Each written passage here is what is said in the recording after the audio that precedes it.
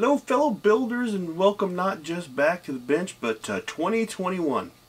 You know, I think we've all taken this collective sigh of relief because we all realize what kind of a dumpster fire 2020 was. And since we're all kind of like, it's over, it's done, moving forward, I think we can all do this. We can do this together. So let's get started. So, I forgot a piece. Stand by.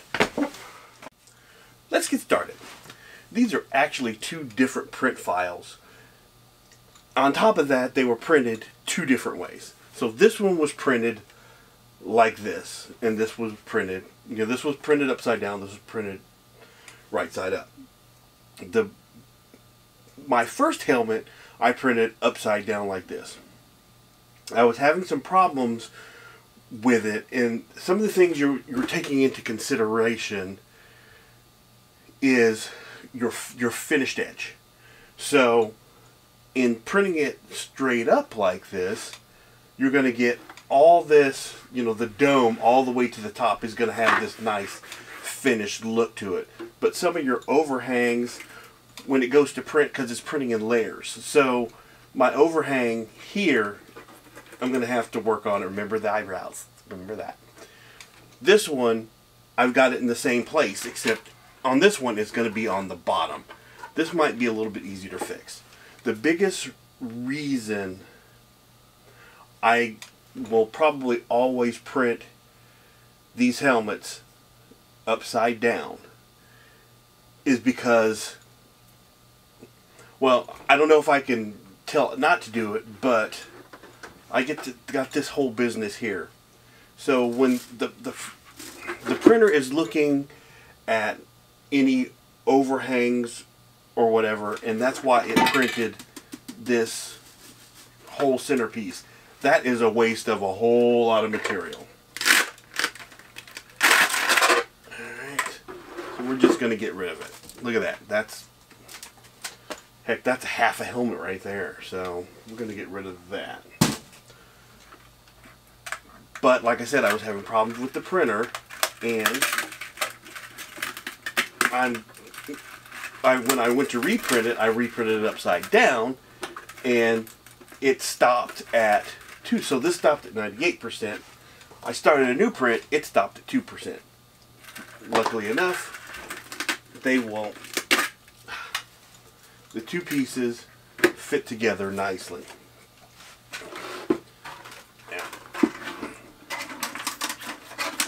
Here's the problem that you have. When you print it this way,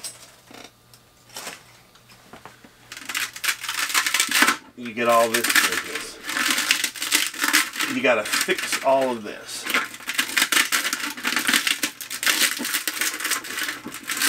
Then you get it off. Ooh, look at that. Look at that.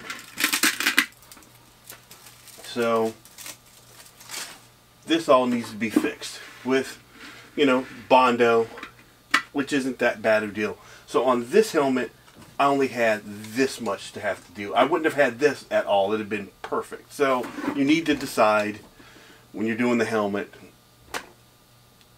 which one you're going to want to repair. But this one, I've been wanting to work on the repair for this one just to make sure I could do it. So, do it the way I wanted to do it. Okay. Obviously, I bondoed this to cover up all the schmutz. And I did it in layers across the ridges because there's boom, boom, boom. So, I taped this down because I didn't want putty there. Put tape across there, Bondo, sand, and I put tape there and had tape here, Bondo, sand, and then I guess I did it that way. Anyway, so that should mean if we take all this tape off, we should be good to go.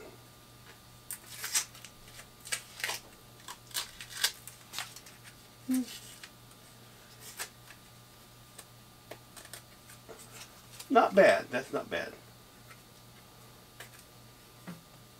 Especially since I know the rest of this needs to still be bondoed and sanded.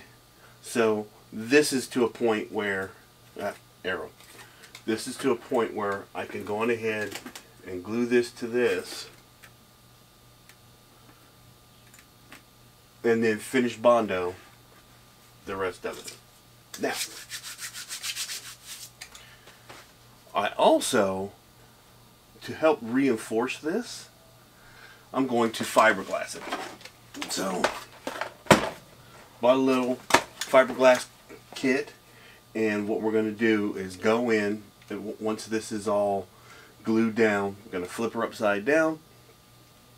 We're going to put a bondo patch, a fiberglass patch in there just to reinforce this and make sure we're getting good structural adhesion, and it's not going to, hopefully it's not going to crack any time in the future. That might be overkill to do the fiberglass. I could probably do some JB Weld or something like that, but I want to be sure. So that's where we are.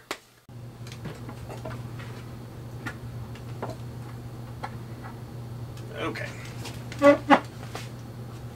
Made the little stand. I don't know if it's necessary or not, but I like it. At least it's not sitting on, just kind of sitting on the desk all the time or whatever and messing up your bottom edge. You never know what's going to happen. You don't want to mar anything. So for right now, it's got a nice little stand. I'm happy with that. Okay, so we're just going to get this sucker glued down. So we're just going to get some glue on here. Get it tacked down. That's going to be step one. So the front side looks okay. It lines up pretty good. The back side I got a little bit of an overhang, but like I said, we're going to have to put some bondo on here and putty and sand and do some feathering anyway. So we'll tackle that in a little bit.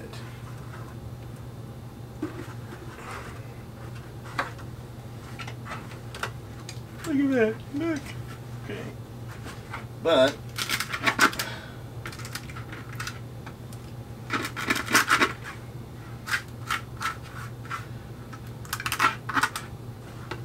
okay. That's part one. Part two is going to be the bondo. Now, the thing about it is, this is a 18 by 24 sheet. Got it at Menards, and it was $12. And that's way more. I think I just probably just... Let's see if we do. So roughly 6 inches. 6 inch.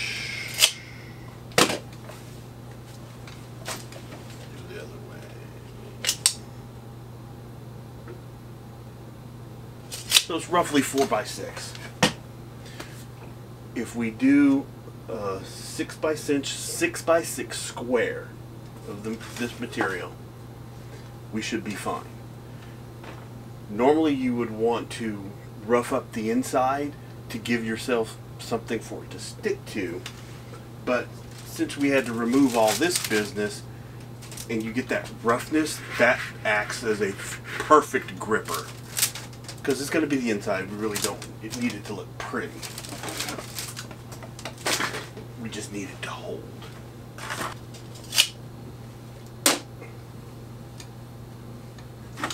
I'm going to tell you, sometimes when you're doing stuff and you're not sure, you're reluctant to just dive in. And that's okay. Because I'm reluctant all the time. I don't know. I make it up as I go along.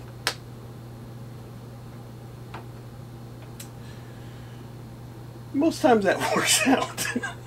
Most of the time. Every once in a while, you run into an issue. But for the most part,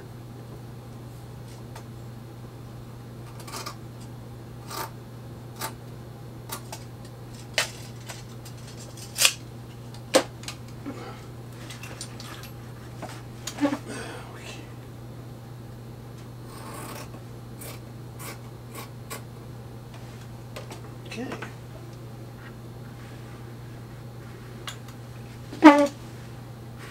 Yep, that's perfect. I'm gonna fold you up and save you for another day. Because trust me, there will be another day.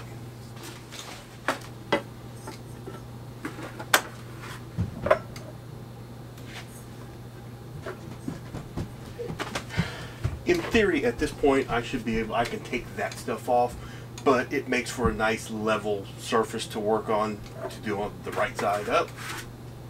So we're just going to leave it for the moment. And flip you upside down. Let's figure out exactly how much of this we need. So, laid it down, put a layer of the resin in there, laid the fiberglass on top of it, and it's absorbed it in. And so now I'm just going to use what little bit I've got left to get in there and get the bits of fiberglass that are dry laid down, and that should make the crown of this really, really strong.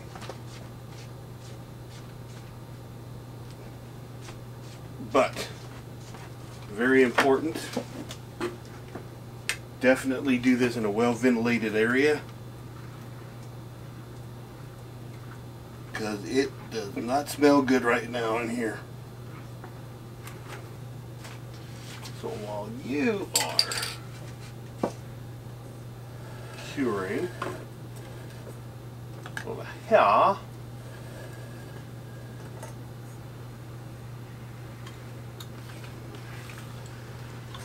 gonna bring you over. Might as well get a little bit of Bondo on this guy. Gonna work on it a little bit. We'll just get.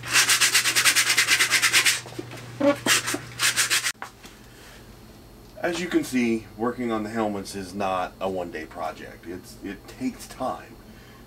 You can only do certain sections at a time. You have to let it dry. It's kind of chilly here, and that absorbs some of your time. So you have to have something else to do in the process. What could that be?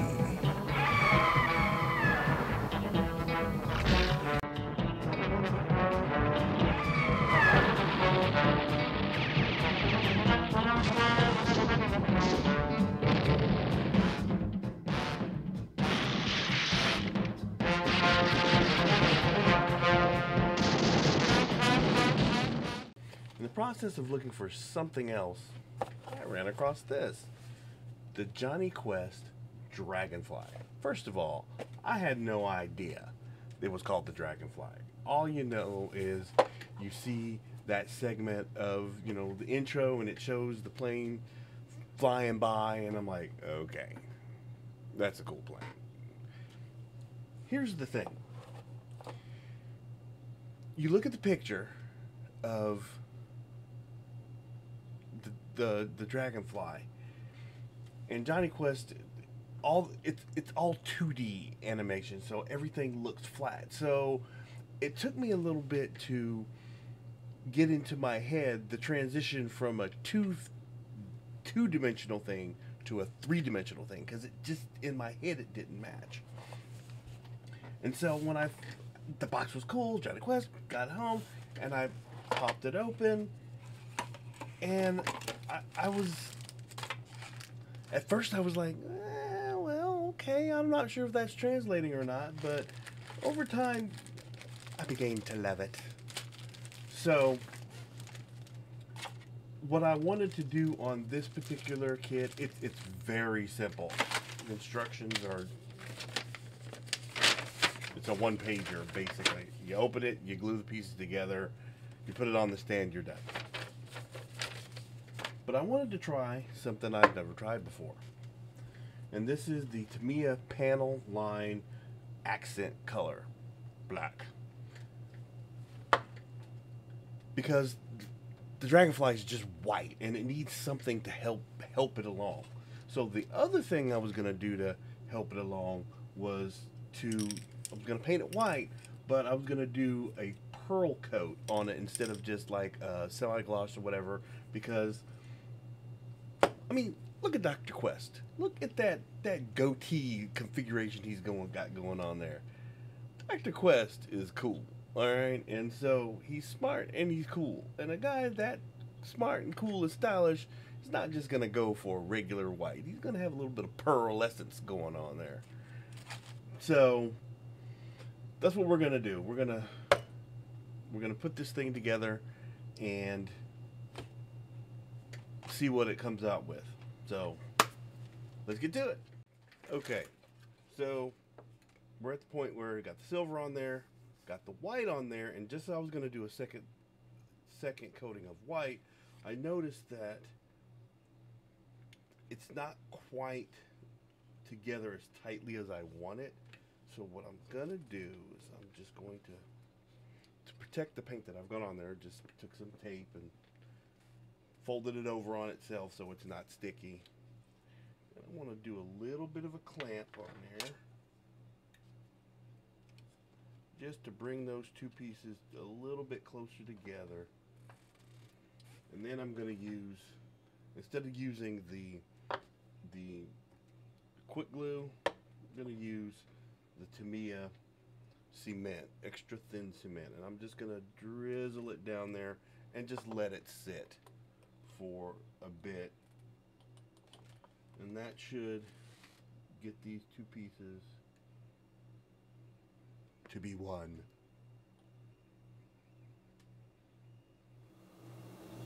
Okay, I already tried this on the other side and it came out kind of messy and it kind of terrified me, so we're going to try it again on this side. I think I might have, I'm at the point where I think I'm going to get what I want to get. But this stuff really is really runny. So I want to take off as much of the little brush as I can. And when you just touch it, it just kind of, well, put a little bit more on there. It just kind of, through capillary action, goes where it needs to go. So, well, there you go. Hopefully you could see that, maybe not.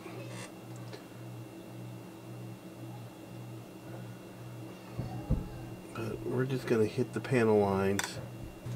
If I have to be honest, personally I think I've made a mess of this thing.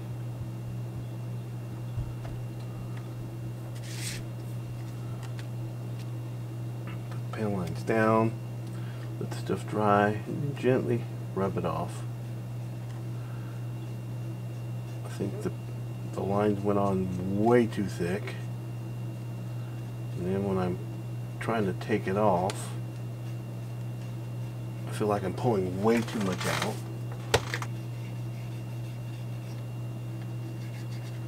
And once I get started, pretty much all or none. You gotta go do it all. Alright.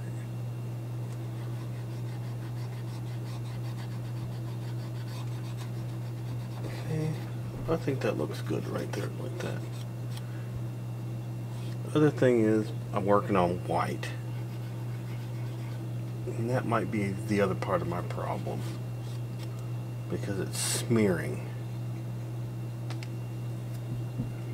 If I were going, if this were a tank or something else, I think I'd have been okay. But I feel like that's way too dark in some pen lines and not dark enough in others.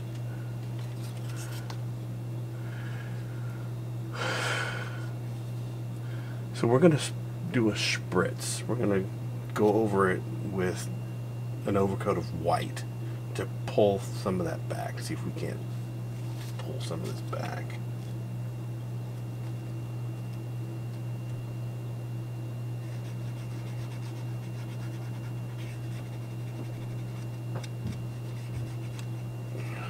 Not feeling really good right now. Right now I feel like I really messed this thing up.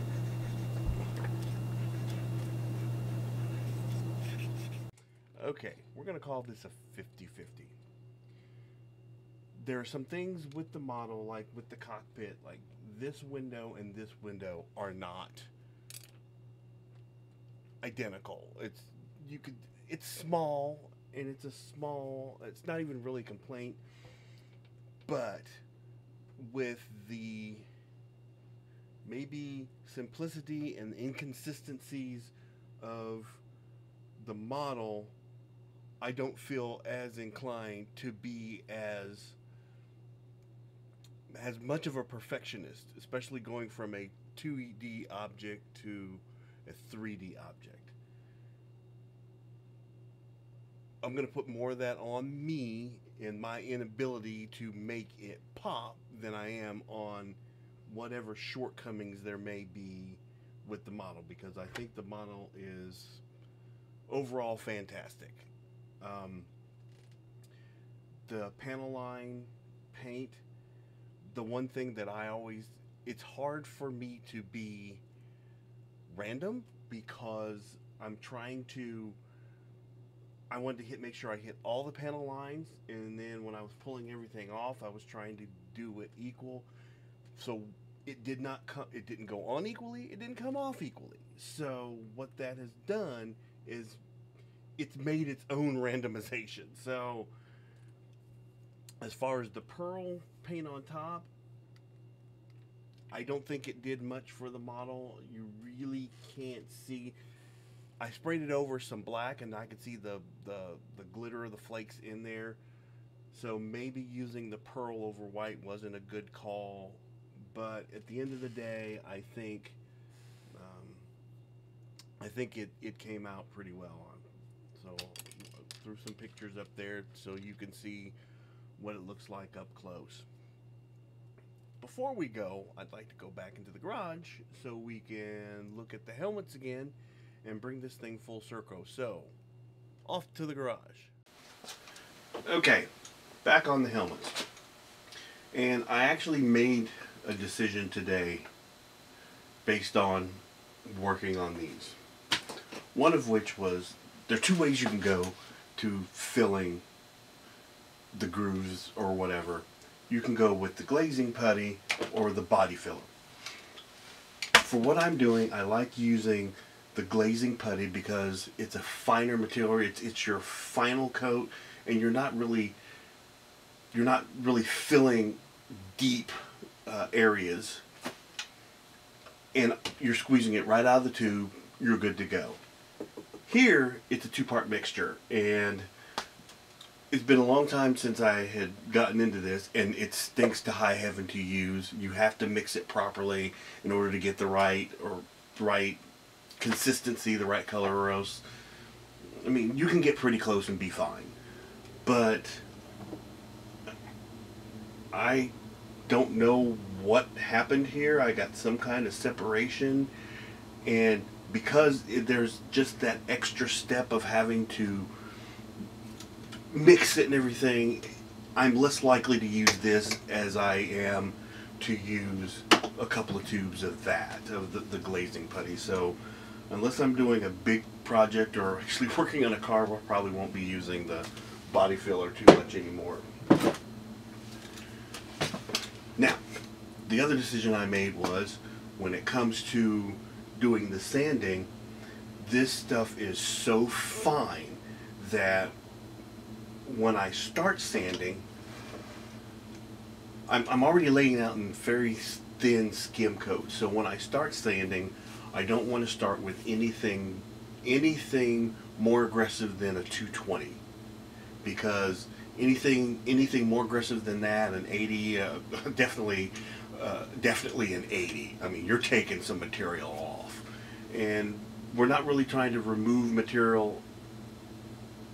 base material. We're just trying to remove and contour the skim coat that we put on and make it nice and smooth, just like glass. So, that being said, some decisions were made today. Oh, one more thing. I meant to mention this in the beginning. This is two takes on the same thing. So these are both based on the Mandalorian. And the biggest significant difference between these two is this helmet has more of an oval shape, and this one has more of a round shape. Now my helmet is based on this one here, which is fine. I mean, it works just fine. The one thing I did notice though, when I put this helmet on and once I get my visor in there, and that could be there's not a whole lot of room between the visor and my nose, so it's sitting like right against my face.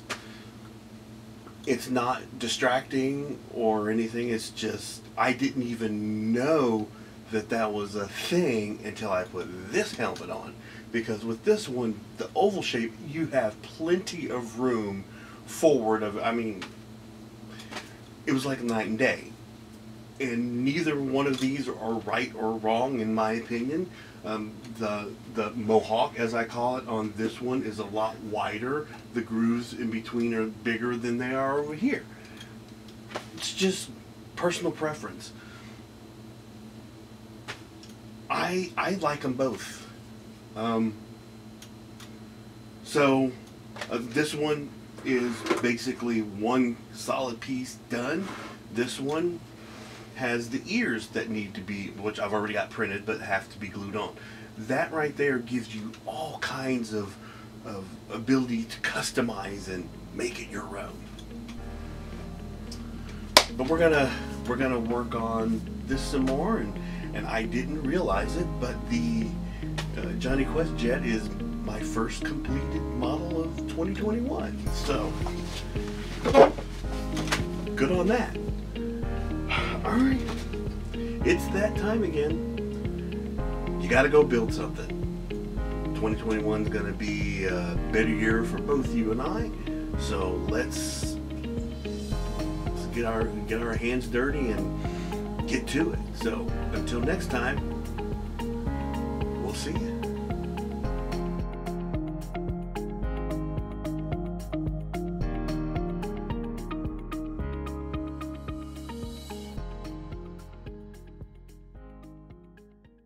Pew pew pew pew pew pew pew pew pew pew.